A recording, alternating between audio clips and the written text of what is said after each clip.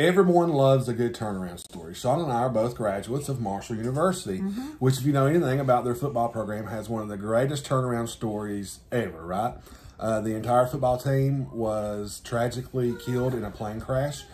During that time, the school decided that they may not even go on with the athletic program, but they decided to do that. And then they kept building and building and building. By the time the 90s come, they were one of the winningest football programs in Division I. Actually won a couple of national championships in Division 1A. So the turnaround was complete, right? From ashes to glory. They turned it completely around. Hi, I'm Shauna. This is my husband, Pete, and we're Golliher Family Discipleship. We're both ordained ministers with the Church of God, and we're inviting you into our home to study the Bible. This week, we are starting 1 Peter chapter 4, and today it's verses 1 through 3. I'm going to read those, and then we'll get started with the discussion. For as much then as Christ hath suffered for us in the flesh, arm yourself likewise with the same mind. For he that hath suffered in the flesh hath ceased from sin, that he no longer should live the rest of his time in the flesh to the lusts of men, but to the will of God. For the time past of our life has sufficed us to have wrought the will of the Gentiles, when we walked in lasciviousness, lust, excess of wine, revelings, banquetings, and abominable idolatries. So here Peter says, when you become a Christian, you don't act like you used to act. No. Right? You no longer do those things that you used to do. There's a turnaround, right? In the previous verses that we talked about, he talked about the gospel message, what Jesus Christ did for us. Now he's telling us what the power of that gospel message is. That's to transform us, to change us, to where we no longer pursue the sinful desires. I think it says in verse 2 that we no longer should live the rest of their time in the flesh to the lust of men. We no longer pursue those things. We're different. That's right. You know, it is the beginning of the year. It is the beginning of January, and we all look at the calendar. We all look at time, and we say, this is a new beginning, a new start. What is your New Year's resolution? And for every one of us, we should always resolve to follow after the will of God.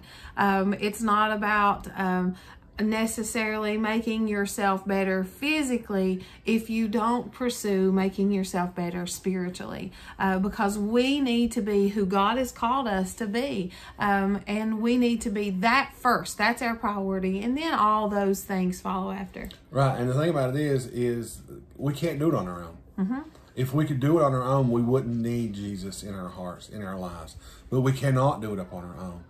We have to have the empowering of the Holy Spirit, the indwelling within us to give us power to overcome this world, right?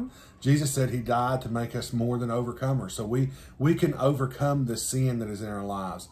The book of 1 John says that when we become saints, that he empowers us to overcome our sinful desires, to conquer them, right? And that's only through Jesus Christ.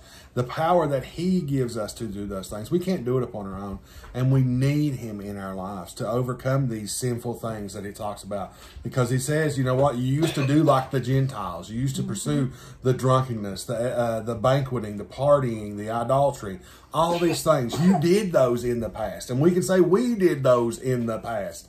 But not now. We're new creatures. That's right. I love that the scripture will remind us over and over that we are new, because the devil will continually try to remind you of who you used to be, of what you used to do, what you used to say, how bad your relationships were, or what kind of encounters you used to have. Habits. And that's right. What kind of habits you had. The devil will remind you. But if you get into the Word of God, it'll remind you of who you have been made as a child of God now. You are a joint heir with Jesus Christ. You know, you've been redeemed. You've been set free, restored. You've been made new. You now have been picked up, set on a path that God always intended for you, because Jesus is the Lord of your life. And the will of God is what you desire. Right. We're a royal priesthood, right? That's right. A royal priesthood, which means that we have authority within a kingdom and we're servants of God, right?